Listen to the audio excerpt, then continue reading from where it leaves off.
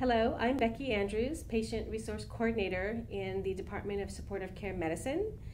I also am responsible for the coordination of our international programs. I look forward to meeting each one of you in 2018 when you come to City of Hope. While you're with us here at City of Hope, we will provide you the opportunity to learn about our integrated team and our wonderful programs that we offer for our patients and their families.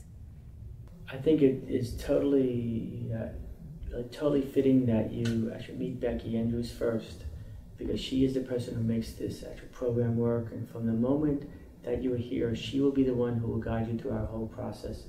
My name is Professor Matthew Loscalzo. I'm the Executive Director of the Department of Supportive Care Medicine. But that's not what really matters. What really matters is that we've had an ongoing relationship with many schools in Japan, and we are especially excited to be working with the nursing school.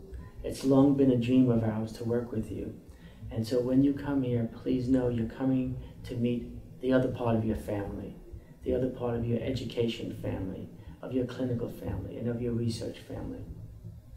We all know that nurses know patients better than anyone else in the institution. They spend the most time with them. And yet frequently on the supportive care side, this is an area that in many places in the United States, in Asia, and in Europe, it's often an area where really nurses are not pulled in as well as they could be. That's something that we are working on. City of Hope has a long history of nursing research, nursing education. And now with the Department of Supportive Care Medicine, you're going to come and be part of our team.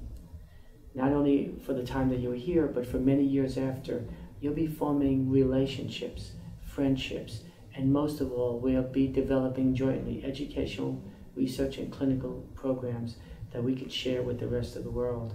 So to say that we are excited is to really grossly minimize how we feel. My colleague Becky and I are here as the other part of your team, and we're going to go into the future together.